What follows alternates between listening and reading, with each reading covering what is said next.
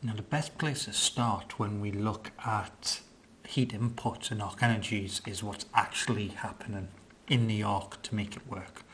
So what we do is we start with the power plant, and this is our welding set, and of course we have the positive and negative sides of the electrical circuit that we can plug into. We have our torch lead extending out from the positive side normally for most processes apart from TIG. Then we have our welding torch. So here we're going to show a MMA or SMAW welding torch and electrode.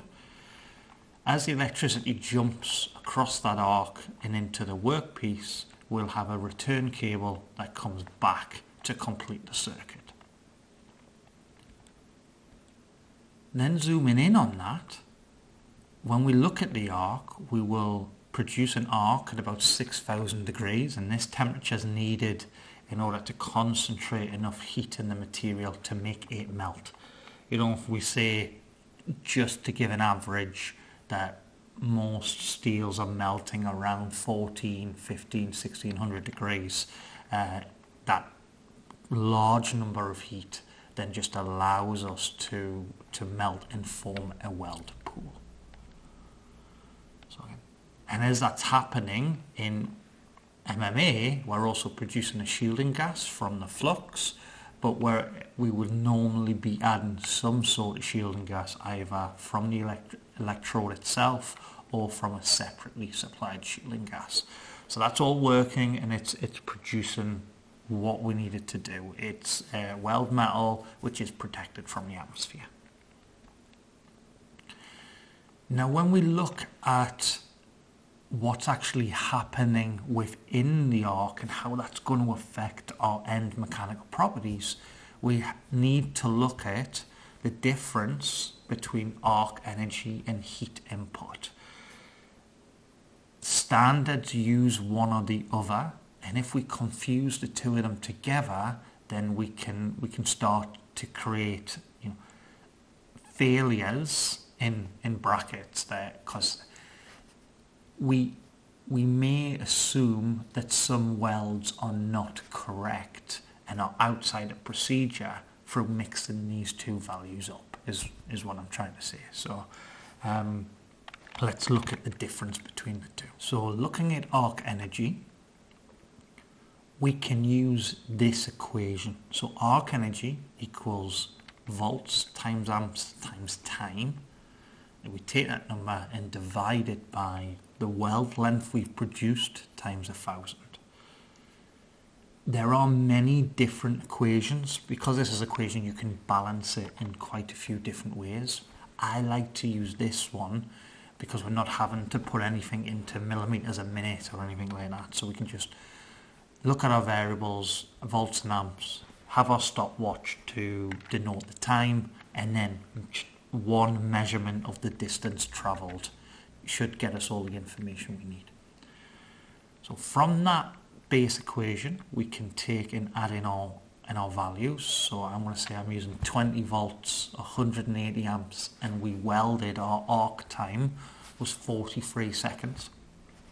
I then measure the distance of my weld being 200 mil, and I can put them in, and what I get is a top and a bottom line. Normally these are quite big numbers, so you can see we're in the hundreds of thousands.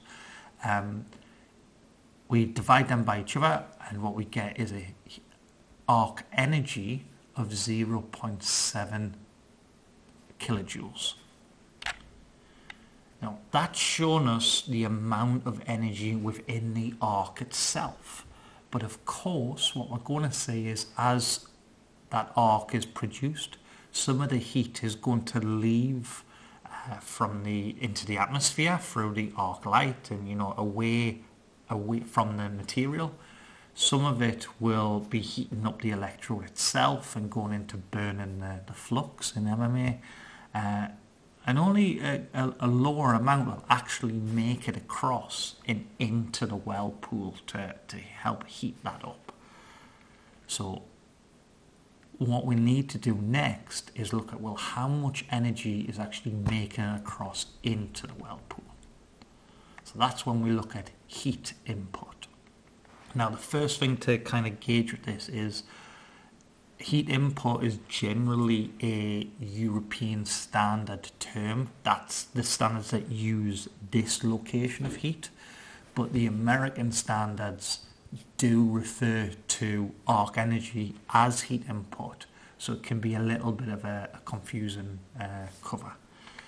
So if we're looking at heat input here, it's still the same equation. So I can still use my 20 volts times 180 amps by 43 seconds.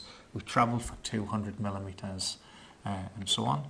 But what we're going to do is when we calculate that all out, that number of kilojoules we had before, we're going to times that by what we call a thermal efficiency. Now, every process has its own thermal efficiency, and we've got to know that. So taking our equation here, 0.774 kilojoules times our thermal efficiency, we can look at those and say, right, different welding processes have different efficiencies. So submerged arc is 1 and TIG is 0.6, so they're dropping down here. Now, this is a measure of how much heat actually makes it across the arc into the weld pool.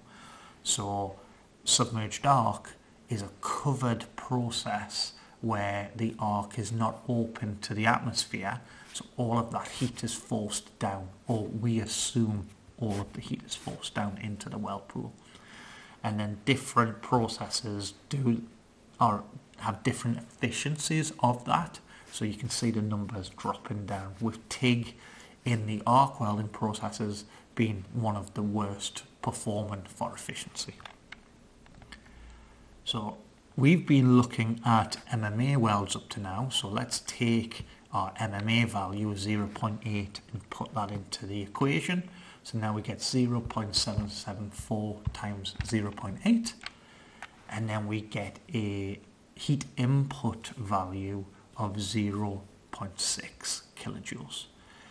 So going back to what we said at the start of this video, you can see why if one person is working with arc energy numbers and one person is working with heat inputs, you can get very different numbers.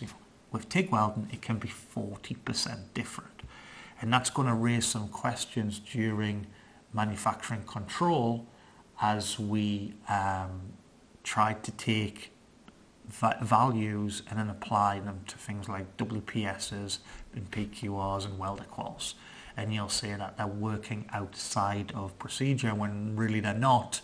We just haven't accounted for the correct variable.